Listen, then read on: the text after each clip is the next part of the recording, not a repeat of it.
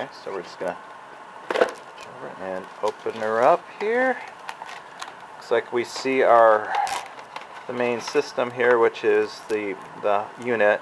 There's a front USB you can see right here that goes in, just a mini USB on the front of this adapter. Backside has our antennas, obviously little rubber feet so that it can go down on a table. And we're just going to assemble this and put it together. Okay, so we won't show this part, but we will, because it's kind of common sense, so I don't want to waste film or time. All right, hold on. Okay, so there's how she looks, completely set up. Antennas, I'm just putting them out at a little bit of a V angle, and then we will hook this up to a computer and see what she does. We're just going to take the mini USB cable and insert it into the front like that. And then, of course, we've got our regular standard USB section here to plug into the computer. Probably on the, of course, on the underside there, we've got a disc.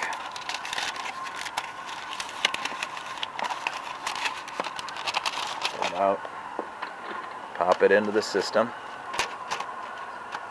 And let's see what happens on running an install here. We're in the office here, and we've got it kind of like high up on the partition here, and then we've got our cable going down, and we're just going to stuff this into the back of the tower. We're going to see if Windows installs a driver for it automatically, and looks like not. And this is Windows 7.32, just common, and it's a Dell Inspiron. So looks like we're going to have to browse for drivers, because right now it's telling us it sees nothing. So let's do that. So anyways, we have hooked up the antenna.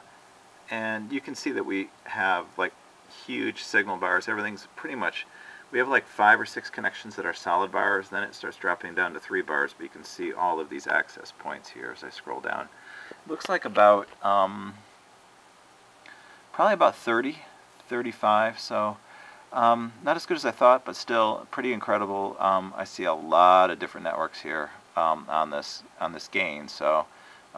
There is even a transmission shop, Danny's Transmission, and it's actually open Wi-Fi.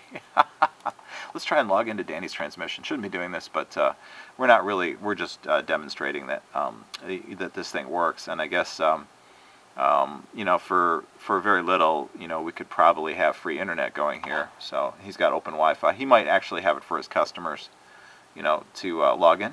People, you want to provide people with free access. So. Let's just try and log on here to Windows and see what happens. Click a button and see what happens. We show bars here, so. And maybe not. Don't know. It was open Wi-Fi, but he might have it blocked by an IP. But anyways, we can see that we can see a lot of access points in here, and that's pretty incredible. It does, work network. There we go there. Okay, let's see what it does.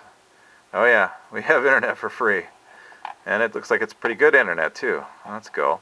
So anyways, just log on to the Soul Calendar of Phoenix here. Oh yeah, he's got actually fairly good, we have a fairly good network connection going on here for free. Scatty. But again, this is the Janus. It's called the Janus high power 802.11n G and B wireless adapter with 5 decimal gain. Yeah, there's our internet, and it has the little rabbit ear antenna. So this is really good for somebody who just cannot get connected across their Wi-Fi network and need to get attached, or somebody that needs obviously free internet. That's an interesting scenario. But again, a nice little piece of hardware for the money. Looks like it really does do its job. It is also